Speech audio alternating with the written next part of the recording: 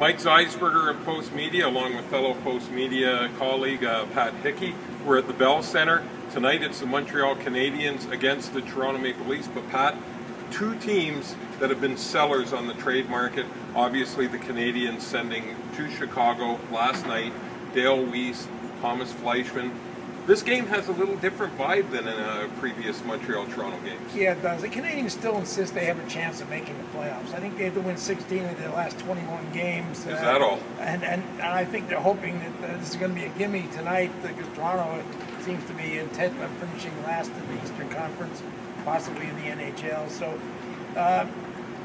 it was not an unexpected move. Weiss and Fleischmann both unrestricted free agents. They got something back. They got Philip Dano, a prospect, former first-round draft choice. Played 30 games with Chicago. He's been down in their lineup because they've got tons of talent there. They're hoping he's going to move up a little bit here. Brought up Mike McCarron, 6'5", 235. They've been talking about getting some size on this team. He's up from St. John's, and so we'll see what he'll be in the lineup tonight. So we'll know. The other thing that fans should look for is P.A. Parenteau of the Leafs. This probably, the odds are overwhelming that this will be his last game in a Toronto uniform. He's going to be a pending unrestricted free agent. He's played very well for the Leafs. I would suspect that they will get nothing less than a second-round pick, and maybe they'll even get a first-rounder. Who knows? Well, I don't think they'll get a first-rounder, but the second-rounder seems reasonable.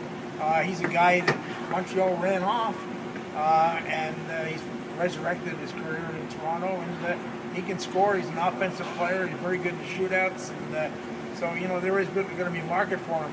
Interesting in goaltenders tonight. Mike Condon, okay record over the season, but he's got 5 points of the possible 6 in the last 3 games. Jonathan Bernier indicates that Toronto maybe isn't really intent on winning this game. 1-7-3 against the Canadiens. Goals against average over 3.